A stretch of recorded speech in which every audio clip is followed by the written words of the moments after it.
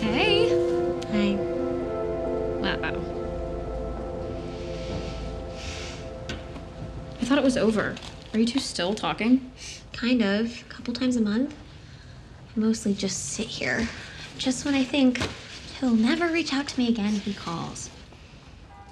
Wait.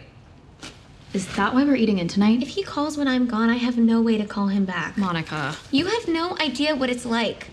I get his schedule every morning. Today, the First Lady's in Ohio.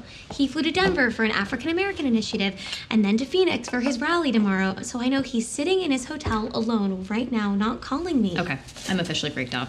I know. You know I don't judge, but you have this pattern. I was a psych major. I'm aware of my own pathologies. You get involved with an unavailable guy, he takes way more from you than he gives you, and then you end up in a really bad place. But I'm in love with him.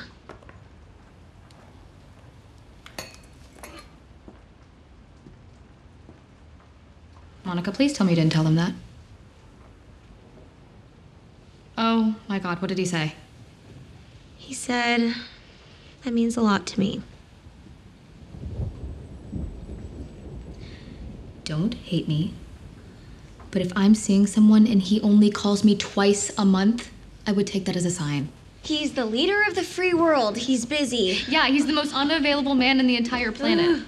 Somehow you've outdone yourself. Are you sure you don't want any of this? I'm dieting. I need to look good. He's bringing me back to the White House after re-election.